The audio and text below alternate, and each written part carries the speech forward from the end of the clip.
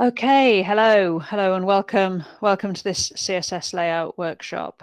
I've pasted a link a few times into the chat, which hopefully you can see. In fact, I'll just paste that again in case anyone new has come in, which is the starting points that we're going to be working from, so you can get that up. So I'm Rachel Andrew. I'm a technical writer here at Google. I'm also a CSS working group member, and I've been sort of working with and on CSS for a very long time. My own career as a web developer started before CSS was a thing. So I was building sites when it was just HTML was what you had to use. So I've been doing CSS for a very long time.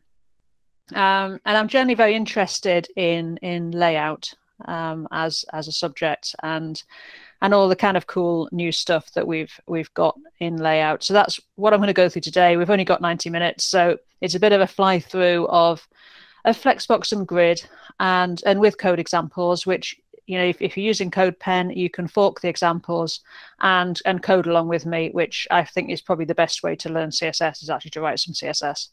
And I'll leave the page up afterwards, so you can always refer back to the examples I was using. You can ask questions here in the messages. We don't have a huge amount of time for questions, so if you want to ask questions in the Discord, I've put the link on the page there. It means that I can go back later today and actually answer the questions that maybe we don't get time to do. So it's up to you. But if you want to, if you've got something that you'd like an answer to and we might not get to it, then if you pop it in the Discord, I shall try and get in there later and answer some of those questions that you have. So we'll get going, and we'll get going with the first example here, because we're going to start talking about grid.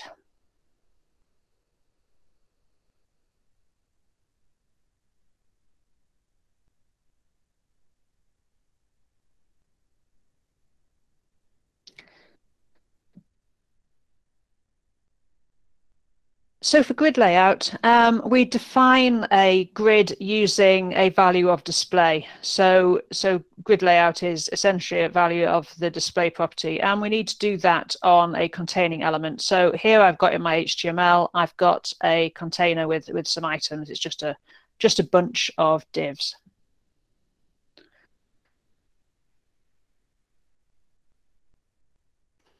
So on my container, which is my parent, I can say display grid. And that's going to give me a grid layout, although nothing is going to apparently happen straight away, because we basically get a one column grid, which looks very much like block layout. So we'll need to start creating some columns to be able to see anything. So we do that with the grid template columns property. And for now, let's just create some columns using some pixels. Nice and straightforward. So grid template columns, and I've created 3 column tracks, and you can see that immediately we end up getting something that looks like a grid, and the child items all move themselves into the place on the grid using auto placement. If you wanted some rows, you can do the same thing. So we can use grid template rows. And for now, let's just, again, give them a sort of fixed height. As you can see there, that we've also created some rows. Grids are made up of grid lines. They start from 1 and at the start of the grid, and that relates to the writing mode of the document. So I'm in English, so line 1 is on the left. If I was working in Arabic, which is a script that's written right to left, then line 1 would be on the right. So it follows the writing mode of the document. Now, the space between 2 lines is referred to as a track. So you've got column tracks and you've got row tracks. We can also have gaps. If we use the gap property, and that will space out your tracks, essentially. You can also use row gap and column gap if you want to do those individually. And the smallest section of the grid is referred to as a grid cell, and that's conceptually like a table cell, really. It's the smallest area that you've got on your grid. Another bit of terminology is we have something called the explicit grid, which is the grid that you've defined with grid template columns and grid template rows. But you'll find that if you remove the row tracks, and we saw that an issue when we just did columns, you're still going to get rows. And that's because we have something called the implicit grid. Rather than just kind of like stacking your content up in the corner, if you say display grid and don't define rows or columns, grid is going to create you implicit tracks. And actually, in reality, a lot of the time, what you want to do is control the columns, but all you want is the rows to be as big as the content is, which is what you get by default, because tracks are sized as auto by default. And auto, it's a bit more complex than that, but generally, you can think of it as being big enough to fit the content. So if you don't define your rows, they're just going to be big enough to fit the content that you've put in.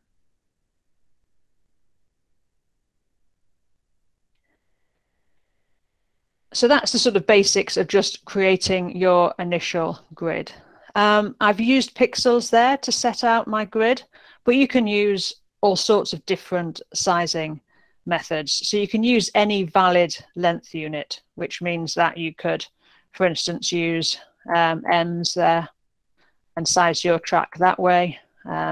You could use CH, which is roughly 15 characters. So any of the length units that you've got in CSS, you can use those. You can also use percentages. If you use a percentage, for example, 20%, that is going to be a percentage of the grid container. That's your percentage sizing. Percentages are also valid for the gap property. You can use percentages there. As I mentioned, you can also use auto for your track sizing, and that will be roughly big enough to fit the content. The thing about auto size tracks is they will stretch by default. So if we set our final track there to auto, and there's some extra space in the grid container, you can see how it gets big and it stretches actually past the size of the content because it's just taking up all of the space. Only auto tracks will do that of the sort of standard sort of track sizing. The others, if you say 150 pixels, you'll get 150 pixels. It won't stretch out to fill up any spare space. If you say auto, it will use as much space as it needs to lay out the content, but if there's some spare space left over, it will stretch and fill it. An auto is essentially a kind of intrinsic sizing. And what we mean by intrinsic sizing is sizing that looks at the content and works out how big it needs to be. Whereas all the other kinds of sizing, the length units and so on, we refer to as extrinsic sizing, as in you've defined the size and you're going to fit your content into it. Intrinsic sizing actually says, well, I want this to be big enough to fit my content. So as well as auto, you'll find there are some keywords that we can use in grid layout, which actually sort of use this intrinsic sizing and also kind of expose a bit how it works. So the first of those is min content. So if I create 3 tracks of min content size, you can see how min content behaves. The track that's got the cell that's got a lot of content in it, it's compressed down, and what it's done is it's got as small as it possibly can do without causing any overflow, which means that it's taking all of the soft wrapping opportunities it's got and getting as small as it can, but nothing's poking out of the box. And so that's that track's min content size. That's as small as it can possibly be. So we have the sort of reverse of that, which is max content. So if we make our tracks max content sized, you can see what happens there. So our cell here that's got a lot of content in, it's stretched out and it's gone as long as it can, but no bigger. It's not like when I used auto and it's stretched bigger than the size of the content. It's just gone to the size of the content. Now that would happen even if there wasn't enough space for it to do that. So it could cause an overflow, for example. If you had, a long paragraph in there, it would just keep on unraveling and would eventually cause a scroll bar or break out of your box or what have you. But that's the max content size. And that's kind of important to understand, because although we can use these keywords as sizing, within grid, they're also how grid and also flexbox kind of work out how big things are. They look at what's the smallest size it can be and what's the biggest size it can be, and then make decisions about how to lay out your content based on those two things. So they're kind of useful sort of keywords to understand, because they expose something about CSS and how sizing is calculated. But a very useful keyword which uses this intrinsic sizing is fit content. And what fit content does is we pass in a value, so a length unit. So if we create 3 tracks using fit content 10M, you can see that the first 2 tracks have just gone to their max content size. They've not gone to 10M because they don't need 10M to display what they've got in there. The last track has started to go to max content size, but once it's hit 10M, it's then started to wrap. So that's quite a useful little function to use on track sizing, because you can kind of get some of the benefits of letting things be sized by content, but you're putting limits on it. So you don't, say, get an overflow or what have you. It's worth noting these keywords aren't just defined for grid layout. It's just that they have best support in grid layout at the moment. They are defined, and some of them work better than others in different browsers, just for things like, width or what have you. So actually used instead of a length unit. So they are defined to be used all over CSS. It's just at the moment, their best support is in grid, and they're supported wherever grid is supported. So that's kind of pretty much everywhere. But these functions should be available for all types of layout. So those are those keywords. And as I say, remember, particularly min content and max content, kind of just hold that in your mind, because it'll come in useful later, particularly when we look at flexbox. We also have the FR unit. Now, this is specific to grid layout, because what it does is it defines a fraction of the available space in the container. It's not purely all of the space in the container, so it's not, the 3 1FR columns will not give you essentially a third, because if there's something big in one of those grid cells, say an image that didn't size down, that would still take up more space, and then what was distributed would be what's left over. So it's not quite a fraction of the whole space, it's of the available space. But most of the time, as you can see here, we do get that sort of equal looking layout. And you can play around with these values. So you can say, well, I'd like my first one to have 2FR and the others to have 1FR each. Unlike using percentages, the gap is taken away before the space is distributed. So you don't have to kind of work out, like we do when we use percentages for layout, how much has to go for the gap. You can also mix FR units and other length units. Again, what happens is the sort of fixed size is taken away first, and then whatever left is going to be distributed to those tracks.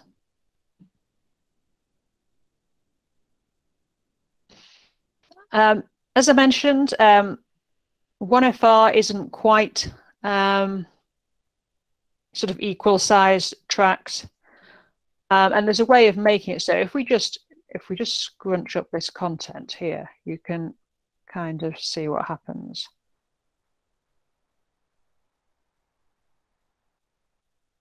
So we're making this one so it's not going to break. You can see that what it starts to do is it starts to make that track larger. So they're now not nice and equal looking, because the FR unit is distributing the available space. If you want to force that, you absolutely want that track to be a fraction of the available space, then we can use the min-max function for our track sizing. And you can see now that that string is overflowing. And it's overflowing because we've said we want our tracks to be a minimum size of 0 and a maximum of 1 FR. And what that's basically doing is saying these tracks have got no intrinsic size. So that min content, max content, intrinsic sizing, we're basically saying ignore that, act as if the track has nothing in it, no content, and then distribute everything. So 1FR is actually min max auto 1FR. It's saying look at the auto size of the track and then distribute whatever's left. If you definitely want your tracks to be absolutely, you know, sort of in this case, a third of the available space in the container, you can use min max 0 1FR, and that will sort out the issue. The reason you might want to do that is if you're doing like a 12-column grid and you're going to be spanning your items over tracks, so you're going to be controlling how much space, then it will work. And as you say, if once you go back to broken content, it all just works itself out because it's then wrapping and it's fitting into the track. So if we stay here and just look at a bit more things about doing sort of your track listing. If you've got, say, if you did have a 12-column grid and we're using things like min max, that's going to start looking very verbose. So we can use repeat notation to tidy that up. So if we say repeat 3 and then whatever you want to repeat, and that basically means that you don't have to write out every single sized sort of track as you go. So that could be anything. That could be, you know, a set of fixed size tracks if you wanted, anything you like. And you can repeat a single thing like this, or you can repeat a pattern, in which case you'll get multiple tracks. So here we'll end up with 6 tracks going 200 pixels, 100 pixels, 200 pixels, 100 pixels along until you've sort of got the 3 sets. You can also use repeat for part of your track listing. So here we might have our repeating section and then a 100 pixel track on the end. So you don't have to use it for the full thing. But it's just a handy way to tidy things up, really. And kind of just to sort of close the loop on stuff that you can do as you're creating your tracks, if we combine what we know about the FR unit, repeat and min max, we can create a very useful pattern. So if we, let's remove that. So if we say repeat auto fill 200 pixels, then what happens is grid will have as many 200 pixel columns as it can in the container. So that's quite neat, but you can see they're not flexible columns. They're kind of, they're fixed. We're getting 200 pixel columns, then we get a gap on the end. If we say min max 200 pixels FR, then we'll get as many flexible columns as will fit with a base size of 200 pixels. So they'll never get smaller than 200 pixels. They're likely to get a bit bigger because there's that little extra space that's getting shared out. And that lets you sort of create a responsive pattern, really, without having to use any media queries, because that it's sort of just working out how many it can put in. So that's a useful little pattern, and you can use that for all sorts of interesting stuff.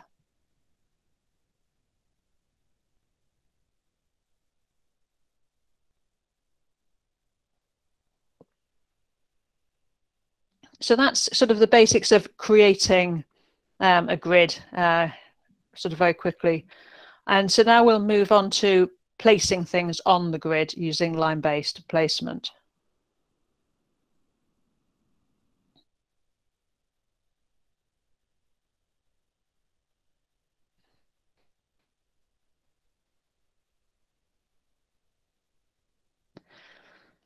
So grids always have lines. The lines are horizontal and vertical. As I mentioned earlier, they're indexed from 1. And so here I've got a grid.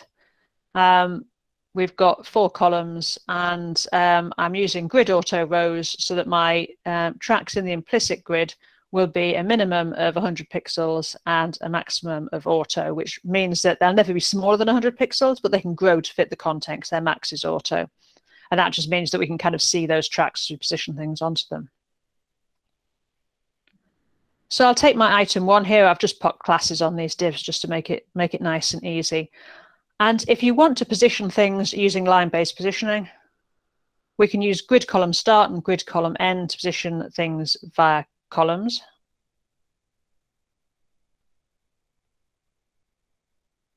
So let's start on line 1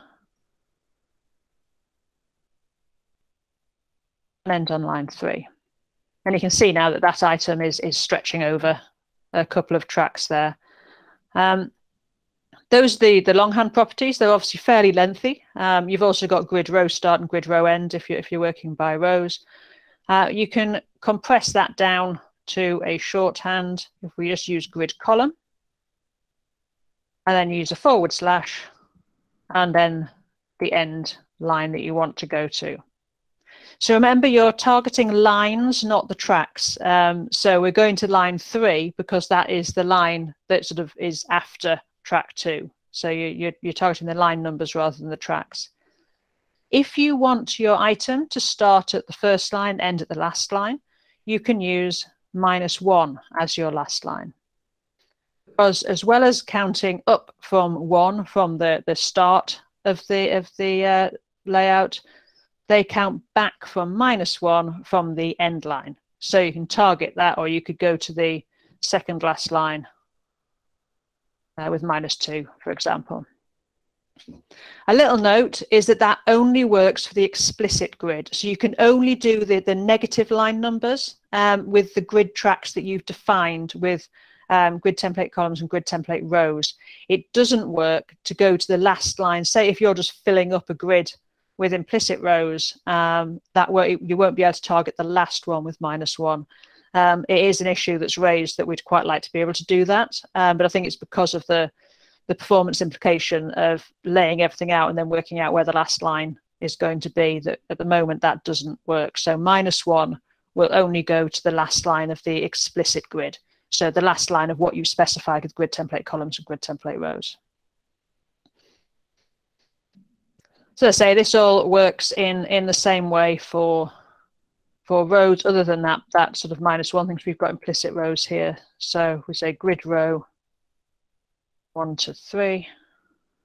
So my rows are getting that height because of the min-max function, setting them to a minimum of 100 pixels, just so we can kind of see where we've got those rows.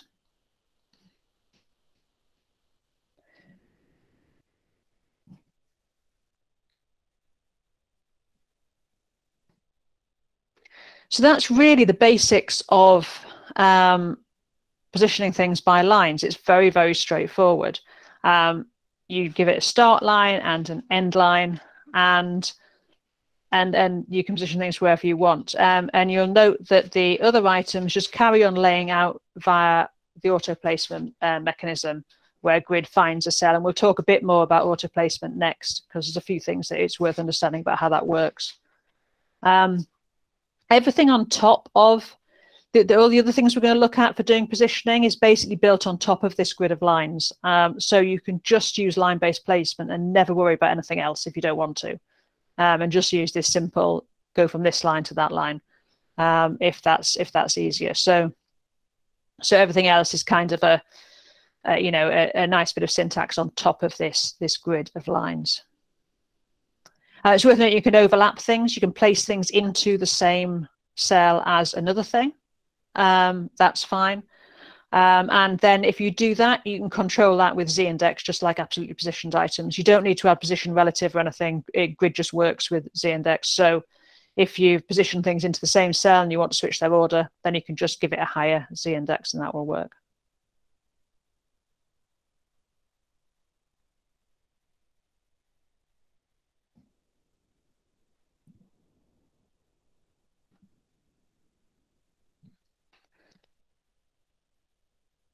So I am kind of rattling through things today because we obviously don't have a huge amount of time, and I'll try and pick up some questions at the end if they're not answered by future material. But I'm going to try and sort of get through a bunch of stuff.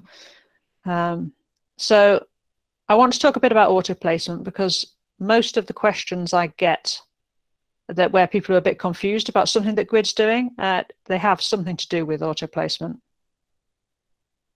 And auto placement is really powerful in Grid because it means that we can, create a grid and just then chuck a bunch of content at it and lay it out. And there's so many patterns on the web that are just that.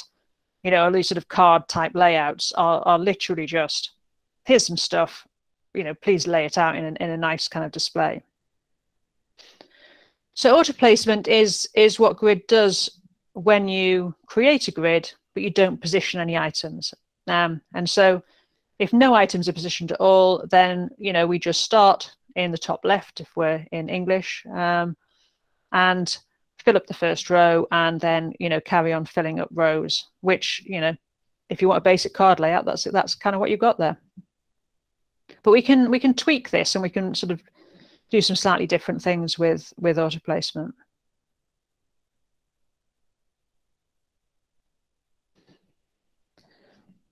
So let's get the first child perhaps of here.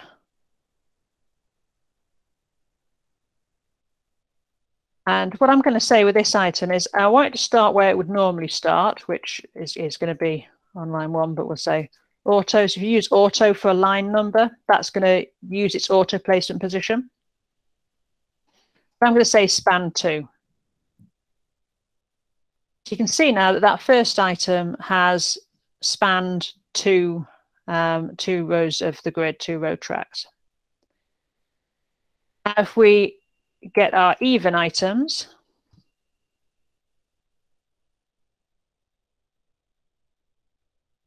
and this time I'm going to span columns.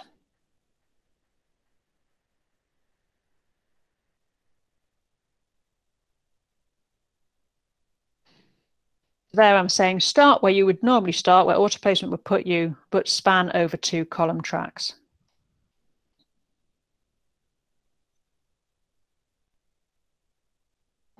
So this is kind of a useful pattern. You could be targeting these items anywhere you like. For example, you could have a bunch of images, and some of them are portrait and some of them are landscape, and you want the landscape ones to span 2 tracks. So you could maybe have a class on the ones that have landscape images and target it that way. You'll notice that there are gaps in the grid when we do this. And so by default, what grid layout is doing is it is keeping things in source order. So if you look at the source here, and I've numbered the items, it makes it easy.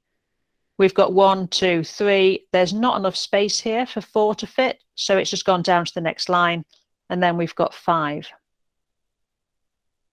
You can modify that behavior with grid auto flow set to dense. And so you can see what's happened there is that item number 5 has kind of hopped up and filled that gap. So what that does is it kind of takes things out of source order. And if you think about accessibility, that could potentially be a bit of a problem. If these were, say, product cards and someone was tabbing through them, then you could end up with a rather confusing sort of behavior where you're sort of jumping around the screen. So generally, you need to be very, very careful when messing around with things like grid auto flow and dense packing. But even just with, with positioning things by lines or what have you, if you start to take things away from the order that they are in the source, you can end up creating a very confusing experience for people. Because there's an awful lot of people who maybe use a screen reader, but also can see the content on the screen, or are using the keyboard completely to navigate. And in that situation, you can sort of create an odd experience. The way to test it is a lot of dev tools now have got the ability to check that the tab order through a document. And the other thing is just to keyboard navigate yourself, put your mouse away, put your trackpad away, and use your keyboard to get around your site. And make sure that that does make sense. Because for a screen reader user, they're going to have things read out to them in source order. So the biggest issue is people who are, accessing the document and can also see the layout, because it can be very, very disconnecting if you mess things around. So that's just a general warning with grid and less silly flexbox. And I mean, you can do it with anything. You could do it with absolute positioning as well. You could cause a mess, but because we don't tend to lay out our entire layouts with absolute positioning, it's not been as much of a problem as it is now.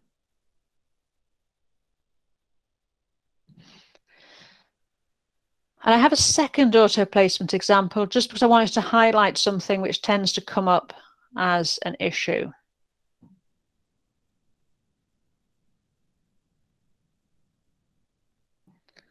So I've got some items here which are positioned on my grid here, and they've all got some sort of placement, which is why they're like this. And so we've got bits of white space where there isn't an item.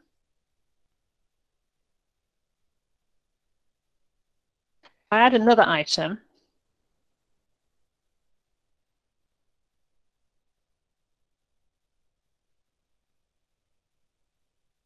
It shows up right up here in that bit of white space that we'd left. And that typically is quite confusing when it happens, because you kind of expect that auto placement will start after all of the items that you've placed.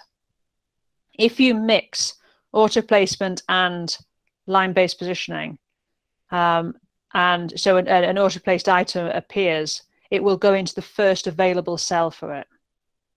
So when this causes people problems is they've made a grid on their body element, and then and they've got some white space in that as part of their layout, and then something gets injected in, or someone puts something in with a CMS or whatever, and it appears in a really weird place, and they can't understand why it got there.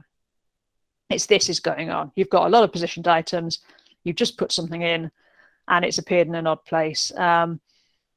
Catches everybody out. Caught me out the other day. I was building an example that just happened to use grid. I was, demonstrating something else, and I'm like, where is that thing coming from, and why? And it was because it was something which I hadn't placed, and so it sort of popped up into an odd place. So generally, if you're using auto placement, use auto placement.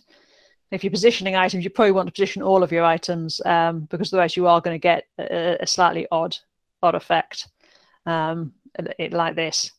And if something does appear in an odd place in your grid layout, you can be pretty sure that's what's going on. You've got something which hasn't got a position on your grid.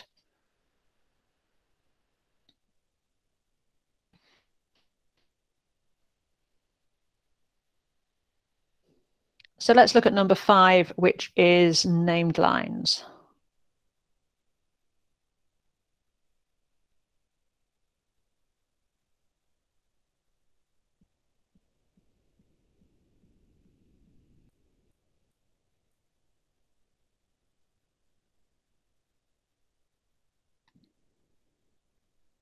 So I really just wanted to sort of show you an example of naming lines on the grid, because it's a sort of a slightly unusual syntax. And so this example, I've got some regular line-based position things, but I've also added some named lines to sort of show you that. So you name lines on your grid by using a name within square brackets like this, which is a slightly sort of unusual syntax. The name can be pretty much anything you want, other than keywords that we use in grid layout. So you couldn't use, say, span as a name, but otherwise you can use pretty much anything you like. So you name your lines in the position where that line is. So this main start is essentially line 1, which means that our item 1, which starts at main start and finishes at main end, that's basically like doing 1 minus 1, because I've got main end at the end of the grid. You totally don't have to use named lines. As you can see, I've mixed it here with using line numbers. There's kind of a sort of reasons why you might want to do it. I mean, it might be easier for other team members. If you name the lines on your grid, and then they can just position things against them. You can have multiple line names if you want. So, for example, we could also have, col start and col end in here. So you can have multiple lines. You just need to separate them with a space, and then you could use either of those line names to target that line. So you might want to do that just to make it easier for the people to work with your grid. If you are redefining this grid within media queries, then if you're careful with naming lines, naming specific lines, you could, for instance, always have content against line content, even if line content was, line 2 in one context and line 1 in another. So you can kind of use it that way to help make it easier to do a responsive layout and not need to keep track of which line things are positioned against. So that's kind of useful. The convention is to use this -start -end for your start and end lines, which gives a little bit of extra functionality that we'll look at later, but you don't need to. So you could call them A, B, C, and D if you wanted. It doesn't really matter. You can call them anything you want. But this is a convention, so you'll often see people with this sort of name -start and end in their named lines. Let's say you absolutely don't need to use it. I don't see it used that often. I think people, it's not so common used, but it's sort of, I think a lot of things in grid layout, it's just like, it's worth knowing that you can do it because it might come in useful later on. So sort of just know that you can. I don't have time to go into it too much today, but you can have multiple lines with the same name, in which case they act like an index of those lines. So if you named every other line, a name, say col or whatever, and then you targeted col 2, that would get the second line that was named col. So again, that's a useful possibility. It allows you to sort of target a set of lines rather than targeting the whole grid. So that's just, something handy to know that you can work with. But probably more likely what you're going to want to use is the concept of named grid areas. Because I think this is my favorite thing about the grid.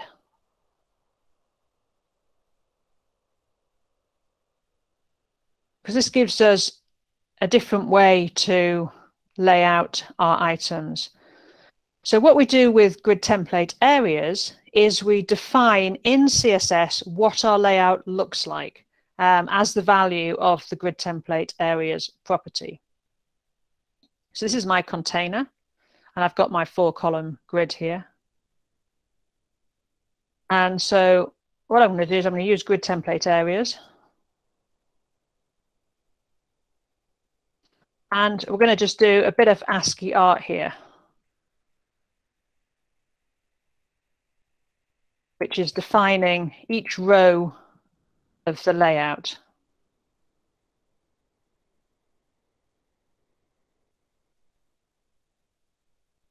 Each row is between the quotes.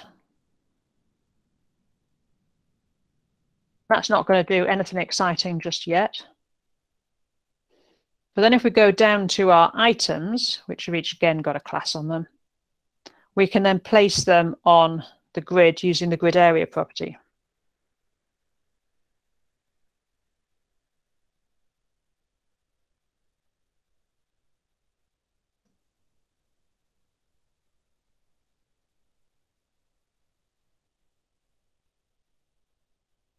So basically putting each of these items into a position on the grid.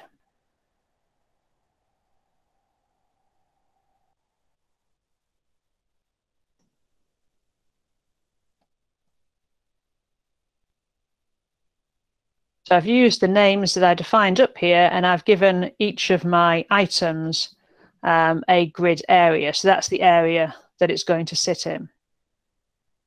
So as you can see, a repeated name causes the item to span tracks.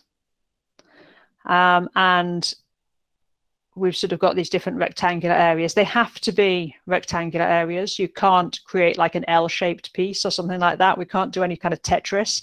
within our ASCII art at the moment. And you have to have a complete grid. So you can see we've actually filled every cell of the grid. Now, that doesn't mean you can't have white space. If you want to have white space, then you can just use a dot. And you can actually use a string of dots, so that will help your ASCII art line up, which I think is quite nice. You can also have multiple white spaces in between things. So if you had different lengths of names, then you can use multiple spaces to get it all line up. So a dot will give you white space.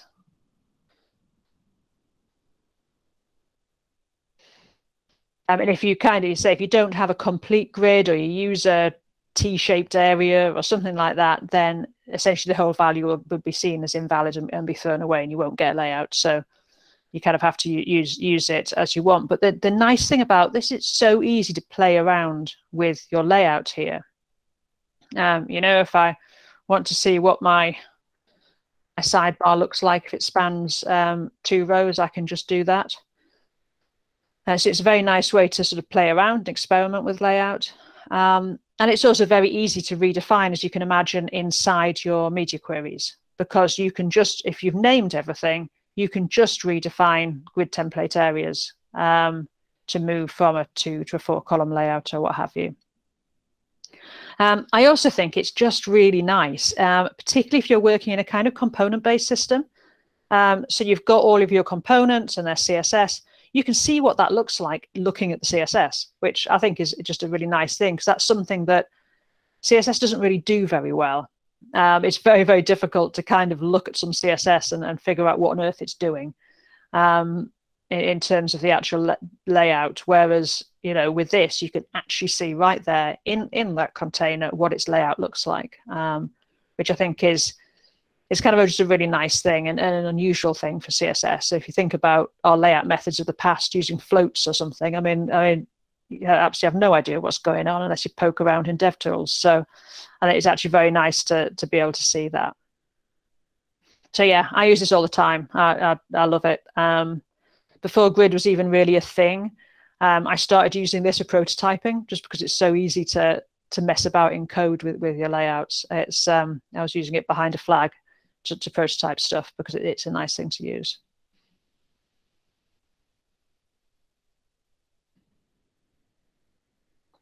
So have a quick look at something that you get when you use grid areas, which is this grid lines from named areas. So we're basically going back to a similar sort of layout here. But I've got an extra item at the bottom, which is being placed by auto placement. So again, if you've got something laid out with grid template areas, auto placed items are just going to end up below. Now, I mentioned with line-based positioning that you can position items onto the grid using lines. So you can combine grid template areas with line-based positioning if you want. So we've got our item here, and I could layer that onto the grid. Say grid column 1 and grid row.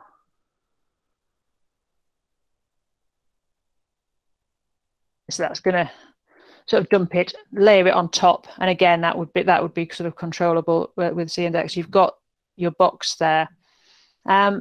You can also, though, place it by using line names, and the line names are generated from the names that you've given the different areas on your grid. So we could also position this with SD start and SD start, and it's against the footer, isn't it? So FT end.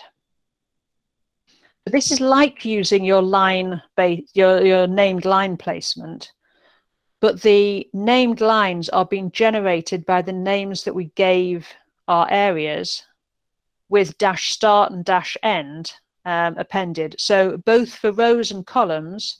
So for the area HD, we're going to have HD start at the top, HD start at the bottom. So that's for rows. And for columns, we've got HD start on the left because we're in English, and HD end on the right.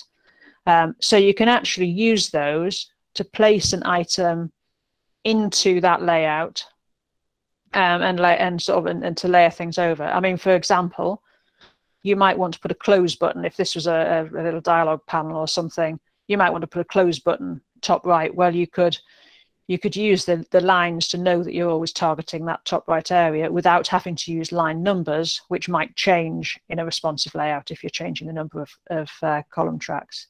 So again, that's a handy little thing, which I don't see people use very often, but again, it's a kind of just a useful little bit of functionality that you might find handy. One day it'll solve a problem, so it's sort of handy to know you can do that.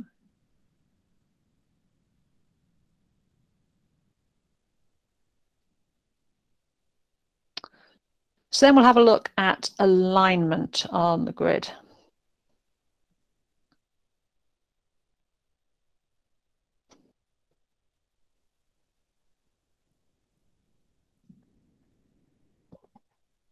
So when we're sort of looking at all these demos, and I think with a lot of grid demos, you know, we see these sort of full height columns and content which is stretched all the way over each grid cell or grid area.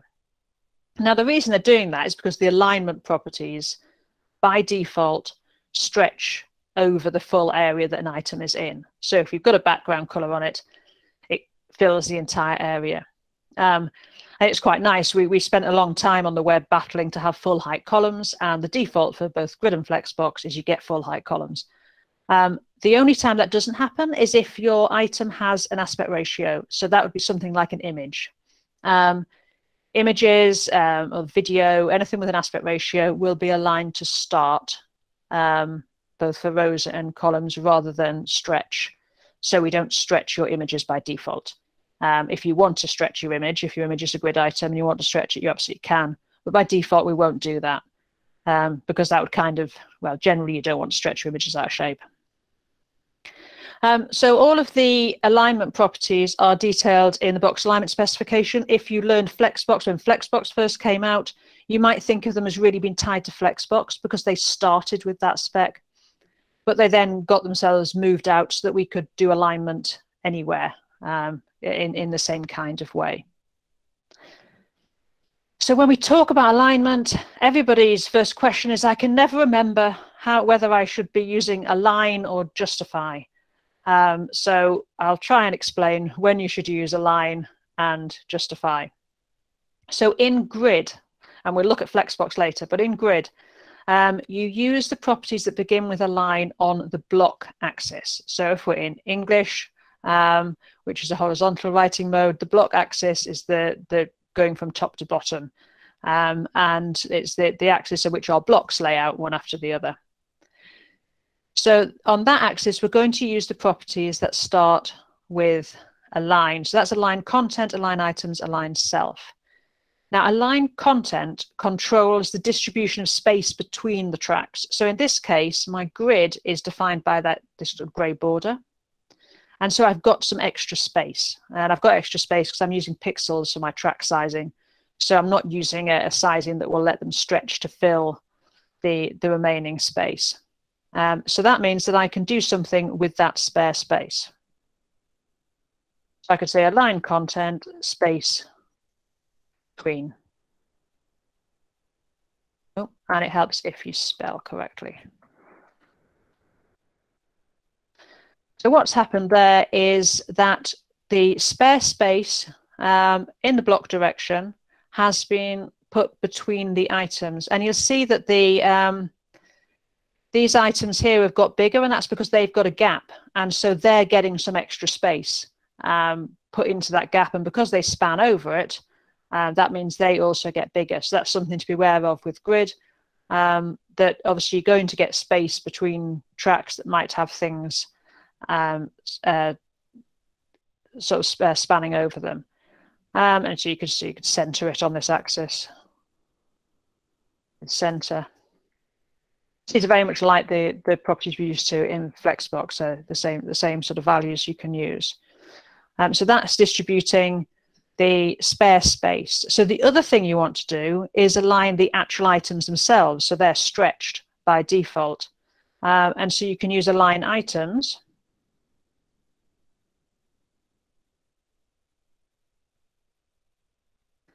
And so now instead of stretching on the block axis to give us our full height columns, it's just they've just aligned up to the start of that item. And we could use end. It all goes down to the end. And what align items does is it sets all of the align self properties. So we can do those on an individual basis. You could say align self center. That gets my first item and aligns it to the center. So we're basically just shifting things up and down there on the block axis. So you can then on the inline axis do exactly the same, but using justify. So if we say justify content center, that moves all of the tracks there into the center. Or we could say justify content end, and that moves all of the tracks to the end. So we're now working in the inline direction. So here we're working sort of left and right in English. And we can justify items.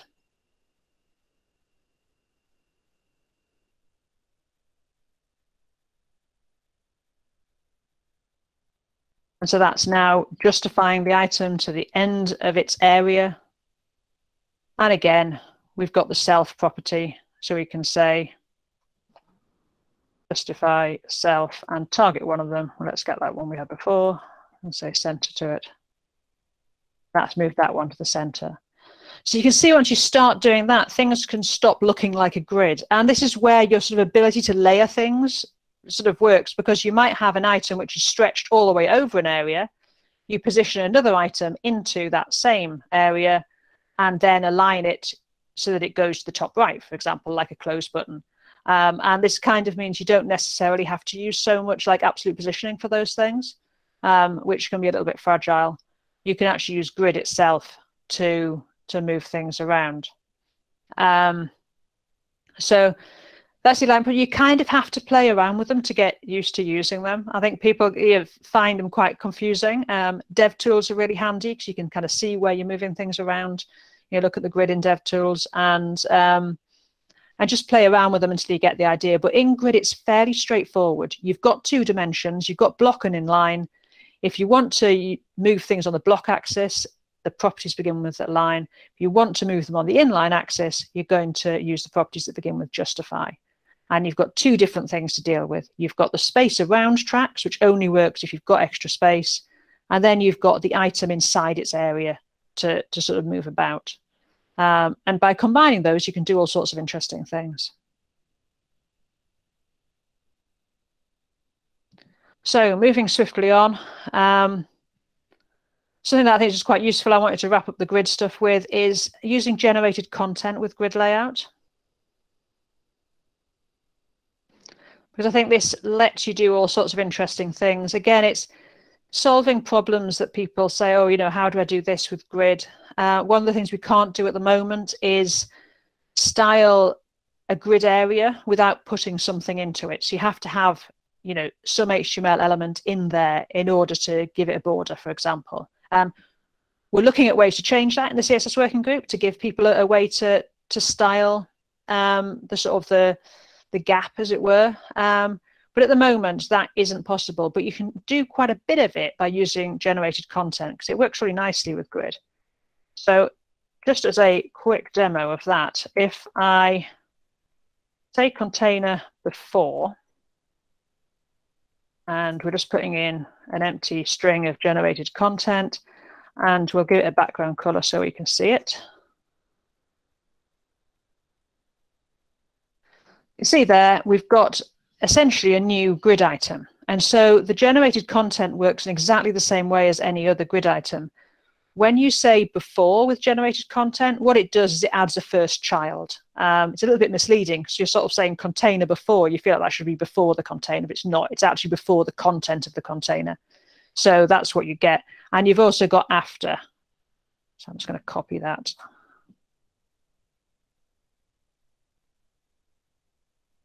And if you use after, that will give you .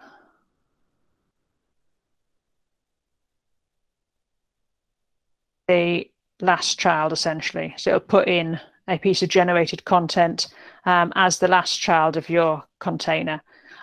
So you've kind of got these two extra elements that you can play with by using generated content, which can be quite useful. You can use them to, because obviously you can position those, you can use line-based positioning on them, you can style them up anywhere you want, you can use them to create borders on areas, or you can use them for, you know, little stylistic touches. I have a sort of non-obvious use for this, which I like to do. So let's quickly do that. So if I had a heading up here,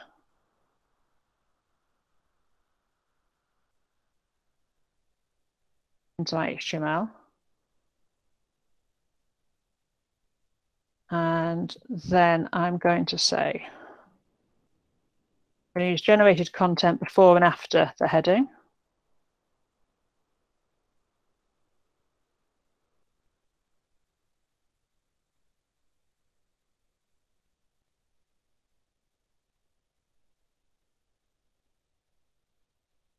And then I'm going to give it a border.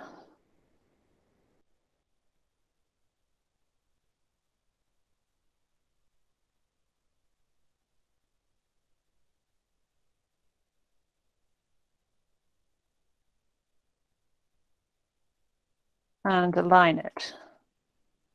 And then I go to my H1, say display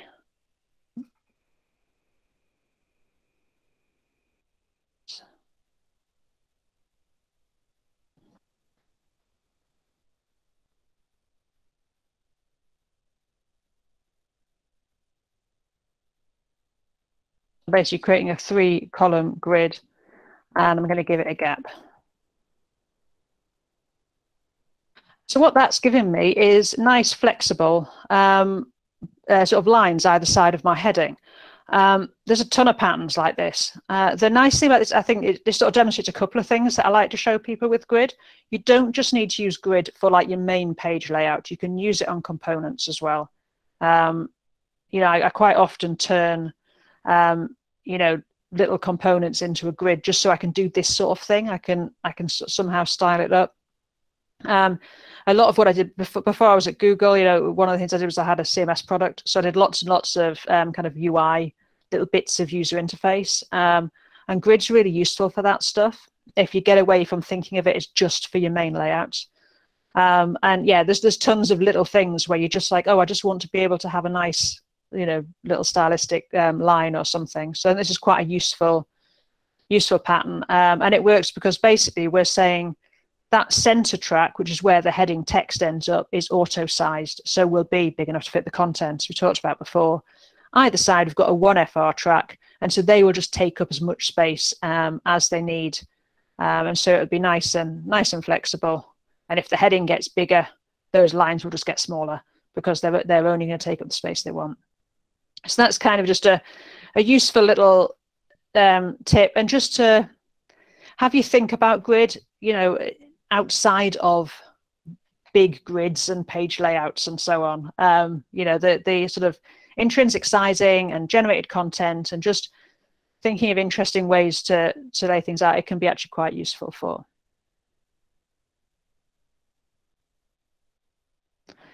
So we've got half an hour left to go, and I want to go through Flexbox a little bit.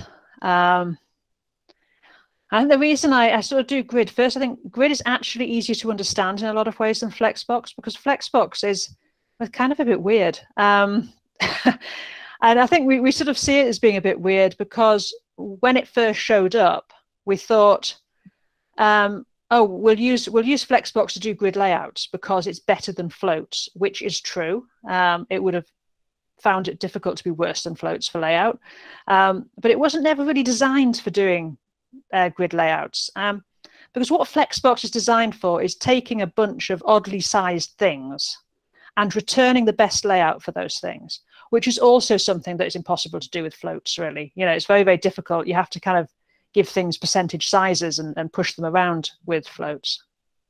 So I think it's time now to think about Flexbox more for what it was designed for. So that's really what we're sort of gonna look at here. So again, it's a value of display. So we say display flex, and we immediately get a bunch of flexbox behavior. I mean, that might be all you want to do. It's really useful. The items display as a row, they line up at the start, and they don't grow to fill the container. What they actually do is go to max content size if they can. So they display as a row because the initial value of flex direction is row. And of course, with flexbox, we can play around with the direction, the main axis. So the flex direction property changes your main axis. And we can also do things like reverse the flow of that main axis, which sort of switches the start and end. Just like with dense packing in grid, don't do this if your problem is that you've got your items in the wrong order. Change your HTML, because just like with grid, the navigation order, the tab order of the content is going to be what your HTML is. So if you start switching things around, you're probably going to cause people problems. Where you're not going to cause problems, and there is reasons you might want to use it. Say you've got like an icon and a field or something, and they're not targetable. The icon's not targetable, and you just want it to be on the other side of the field. That's probably a reasonable use of doing row reverse. You probably get away with that. But again, test it. If you're doing that stuff, when I used to do sort of audits of people's CSS, this would be the sort of thing I would look for, is the use of row or column reverse or the order property in Flexbox. If I found those, that would be a little bit of a red flag that, have we jumbled stuff up? And it's not always, as I say, people can use them well. But that's just something to kind of be aware of. Check your tab order, make sure that you're not creating a mess for somebody. Flexbox, again, works with the writing mode of the document. So if we happen to be using Arabic, the items would start on the right and flow over to the left, because it goes with the document flow. And that's common with, as I say, grid and Flexbox. We're designed, once we would kind of realize that people don't just use English on the web. And so they've been designed for that reality. And so, which is why we don't tend to talk about top, right, bottom, left like we do in other places in CSS. We work with the sort of the logical flow relative directions. So the other thing to sort of just remember with Flexbox is, rather than thinking about block and inline, because we can do this thing of changing the main axis, you tend to want to think about the main axis and the cross axis when you're doing stuff in Flexbox. So the main axis is whatever you've set flex direction to, or by default row if you've not got a flex direction property, and the cross axis is running across that. So if your main axis is row, then your cross axis is the column.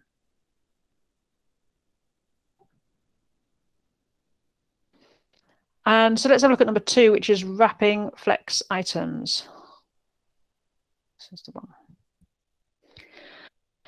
So Flexbox is designed essentially to be a one-dimensional layout method. And what that means is you're controlling the row or the column, but not both at once. Now, you can obviously get multi-line flex containers. So we do that if we've got our container here, and we say display flex.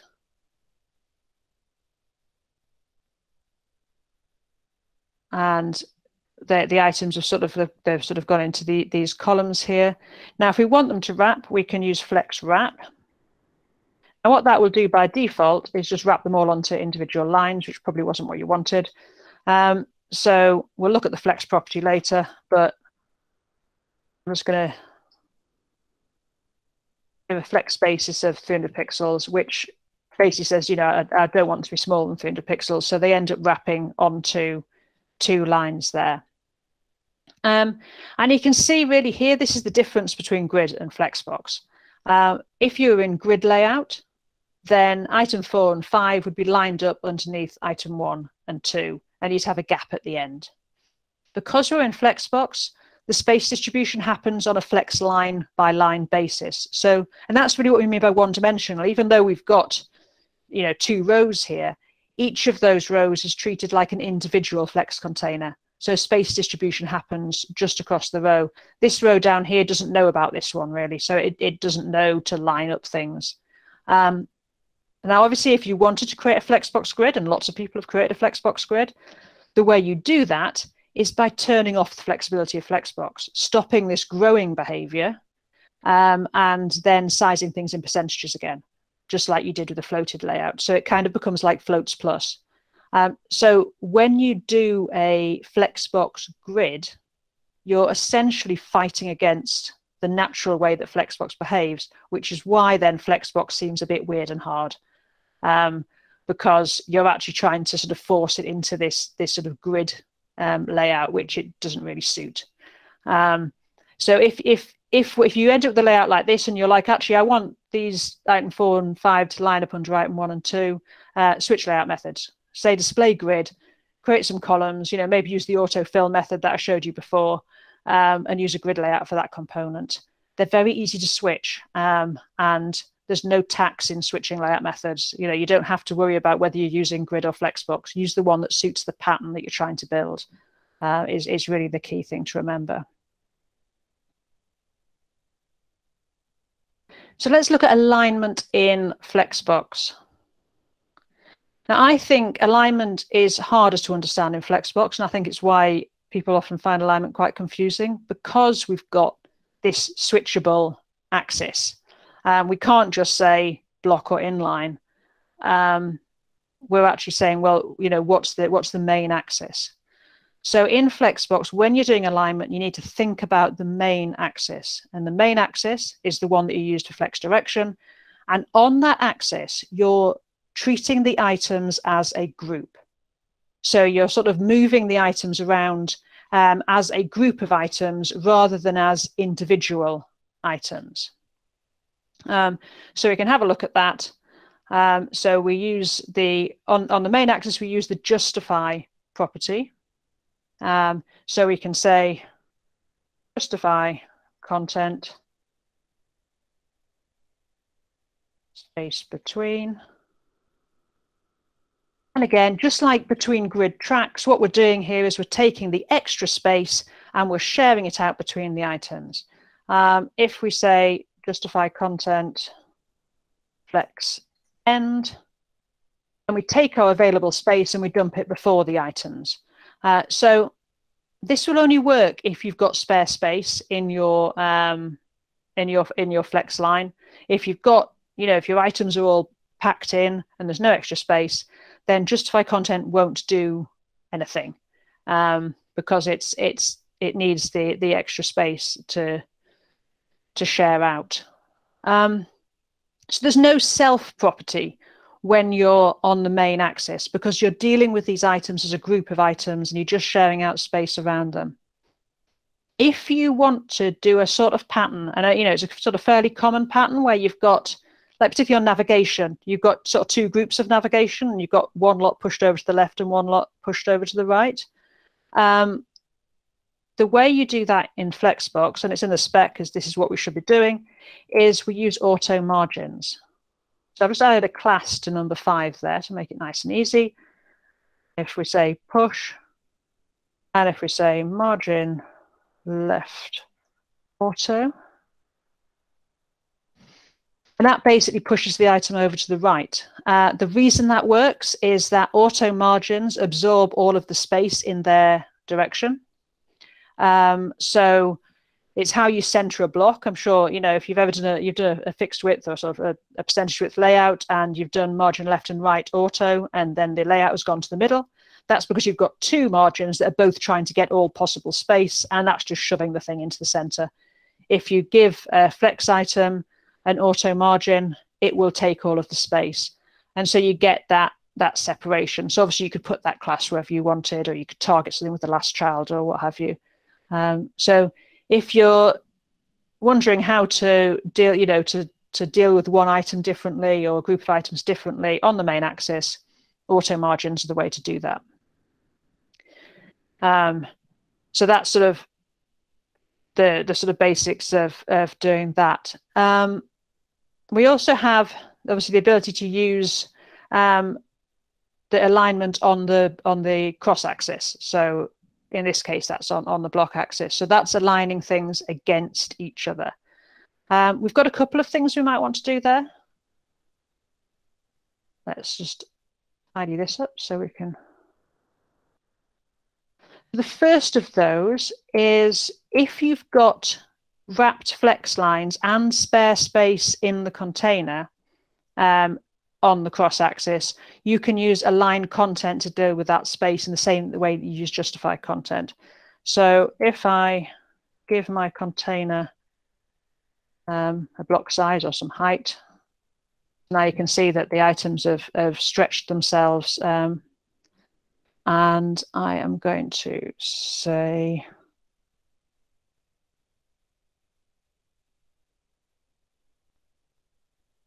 wrap them.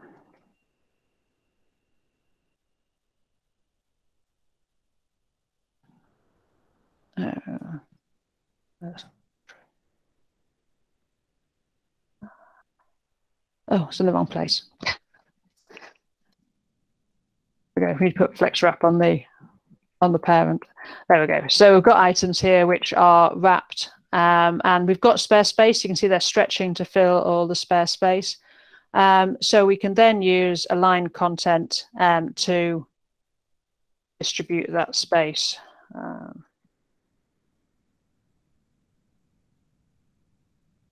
So I've aligned, I've basically put the space between.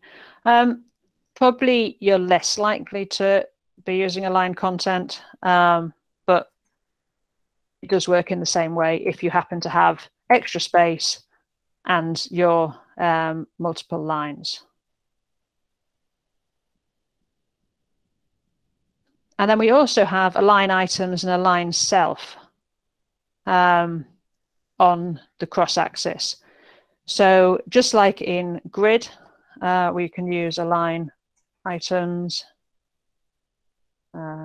say start.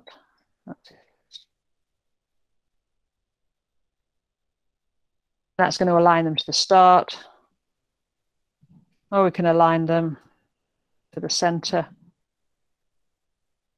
Now, in this case, we've got a sort of a height, a block size on the container. If we didn't have that and they're all the same sort of size, then obviously that's not going to do anything because they've got nowhere to align. However, if we say added some extra text into one of these to make one of them taller, you can kind of see there now how the other items are center aligned against that one. And just as with grid, these are setting the self properties. So if we go for that one, I've decided a class 2, so that one's 5. And we could say align self end. That one's now aligned itself to the end. So again, this gives you quite a lot of ability to play around with alignment. Really useful for, again, small UI components where you're wanting to, you've got like a label and a form field and some little icon. Quite often just aligning items to center will just line them all up for you nicely. Things that were just a real pain in the past. So quite often, using flexbox for those little alignment tasks, it's really handy. And that's really comes to this this demo here. One of the very useful things about flexbox is it allows us to properly center items, which apparently is one of the hardest things in web development. To do that, we've got a container here with an item here that we would like to center. I'm going to make it a flex container. It gives me access to the alignment properties.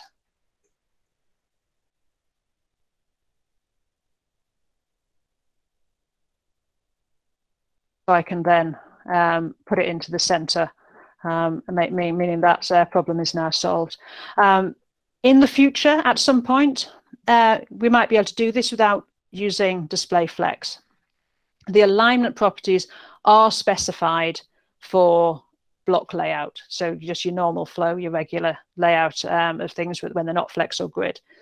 At the moment, no browser has actually implemented this because messing around with block and inline layout is obviously quite scary. So it's kind of going to be something that that is coming. I think it's probably something that people will look at. But there really is no tax in turning a container into a flex container just to do alignment. So if all you want to do is align the things well, that's absolutely fine. You can make it a flex container, then you've got access to the alignment properties for whatever's inside the container to do your alignment. But yeah, at some point in the future, we'll be able to use the alignment properties outside of Grid and Flexbox just to align something inside another box. And I think Flexbox is quite useful in that regard because it shows you that actually where you've got the alignment properties, you won't necessarily have all of the alignment properties. In Flexbox, we don't have all of the properties on the main axis because we're dealing with things as a group.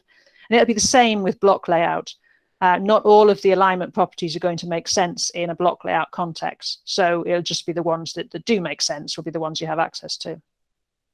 But yeah, feel free to make things flex containers in order to align the stuff inside them. And again, it's nice that the age-old problem of not being able to properly center things has been solved for us.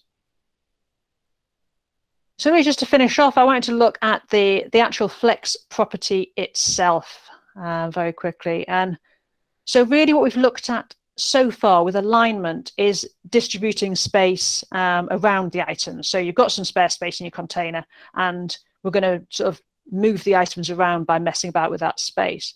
But you might actually want the space to go inside the items themselves. So I've got my items here, and one of the items has got a lot more content.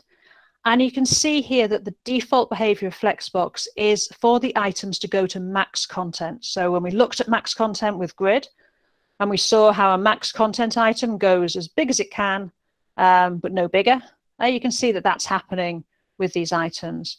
And Flexbox will do that. It will go to max content if it can. And as long as your items are allowed to shrink, which they are by default, once there's not enough room for them to go to max content, they'll start to shrink down so that they fit into the space, and they'll shrink down till they go to min content. And so that's kind of the default behavior of Flexbox, and that's controlled by the flex properties.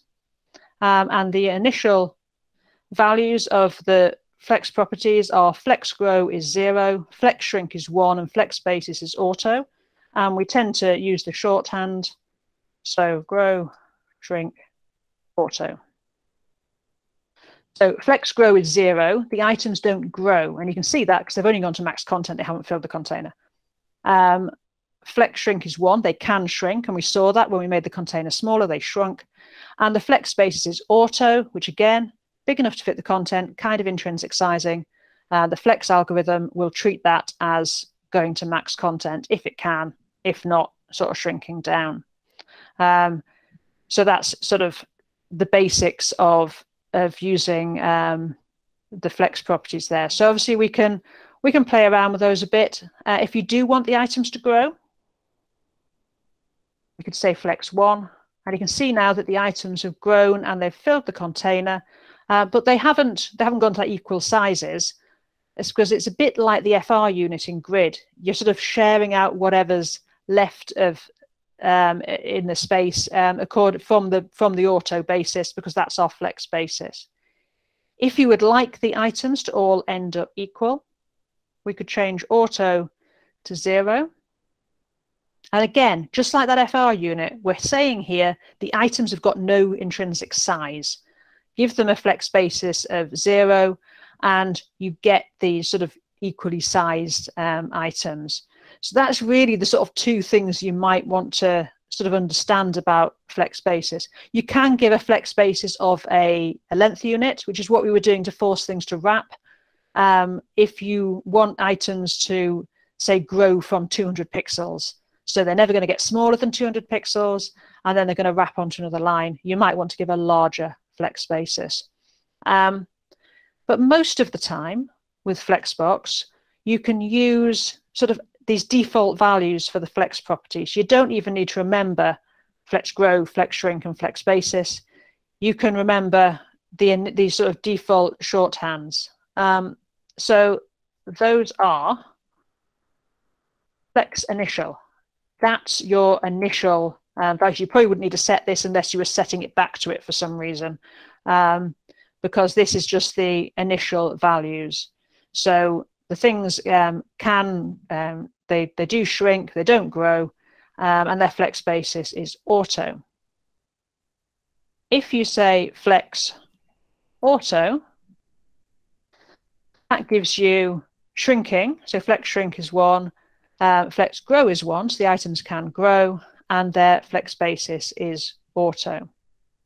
If you say flex none, you get fully inflexible flex items. So their flex shrink value is set to 0. They're not allowed to shrink. You might want to do this if you are just using flexbox for the alignment properties. You're saying display flex because you want to turn on the ability to use the alignment properties, but you don't want any other flexible behavior to start happening. You might want to use flex 1. That might solve your problem. I don't think I've ever used it in production, but it's there if you need to use it.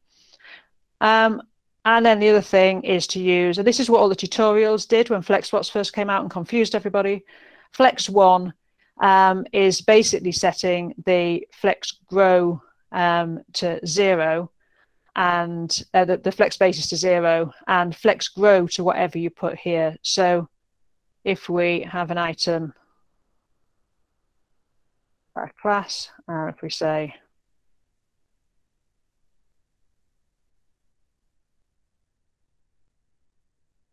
because the flex basis is 0, item 5 with our class of 5 and which has flex 2 is going to be 2 times the size of the other items, because you're basically setting the flex growth factor to being 2 rather than 1. The others have all got 1. So when you use flex 1, 2, whatever, you're setting the flex basis to 0, so you get that consistent sharing out of content. Whereas if you use flex auto, which is the default, then flexbox looks at the max content size and the min content size and figures out how much space to give each of the items, which I think is kind of the killer feature of flexbox. It's kind of what it's for, that ability to just say, hey browser, here's this bunch of things, please give them a reasonable layout. Don't squash a big thing into a tiny box or leave loads of space around this small thing. And so really you're kind of tweaking that layout basically when you're using flexbox. And I think if you are doing something like setting widths on all of your flex items, or setting a specific flex basis, you're doing lots of classes to target individual items, you're probably going to have an easier time using grid. And you don't need to think of grid as just being just being for two-dimensional things. You can use grid like I did for the heading for a one-dimensional thing, just because it gives you access to a bunch of stuff. So I think if I was to leave you with anything, it's to think of these layout methods as giving you access to a bunch of interesting things that you can then do with them, rather than thinking of them strictly as, grid is for sort of macro layouts and flexbox is for little UI elements. Use whichever one works the best. Use whichever one gives you the access to the tools that you need to create the patterns that you want. And don't be afraid to play around and switch what you're doing if it's not working out. See if the other one will work better for you. So that's kind of what I've got for you today. I know it has been a super fly through all of this stuff. I hope some of that's been handy and that you learned little bits and pieces that maybe you didn't know before. The Discord channel is open, I think, until the end of the month, or so there is a CSS channel there. I know that I've been in there, and Uno and Adam from Google have been in there as well, talking about layout stuff. So you're always very welcome to go and ask questions there, maybe that are a little bit more complex than some of the stuff we've covered here. Please use that. Take advantage of the knowledge that we've got here and that we're sharing. And I'll have a quick look through questions and see if there's anything that I can quickly answer. Let's just scroll up to the top here.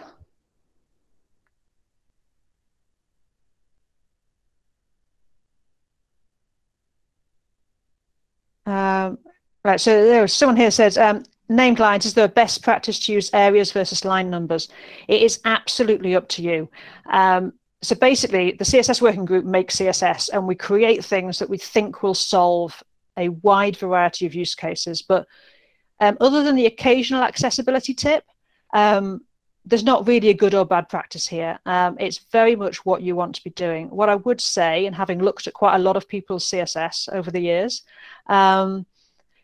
choose something and use that. Decide on how you're going to use something like grid, because what you don't want is, some people on your team using grid template areas, some people naming lines, and then everyone's using something different. You're going to end up with a mess.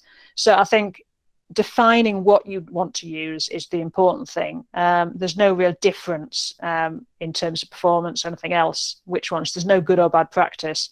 It's more, what works well for your team. So we've got a question about IE not supporting grid.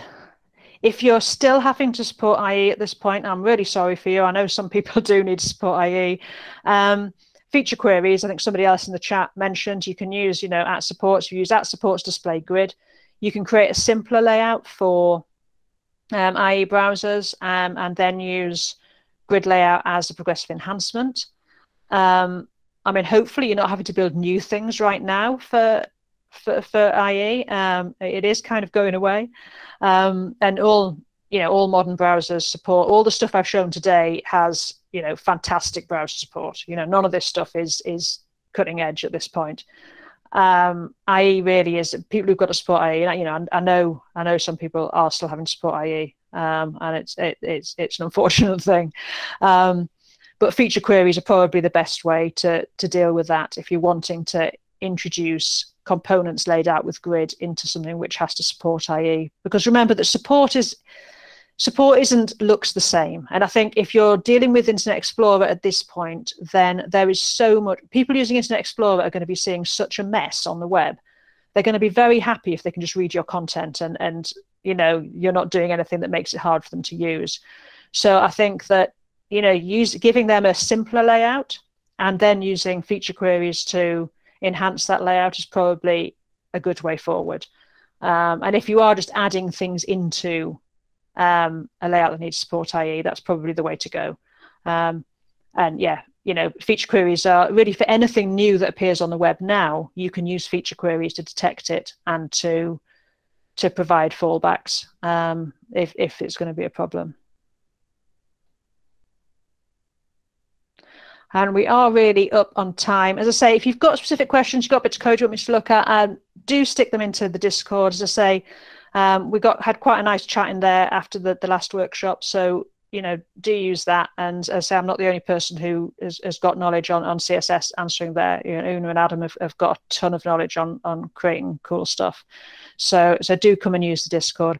I hope this has been handy. I'm Rachel Andrew. I'm at Rachel Andrew on Twitter. If you want to follow me there, I do talk about CSS stuff as well as cats. So you can follow me there. And yeah, enjoy the rest of your day. I hope this has been handy for you. Thank you.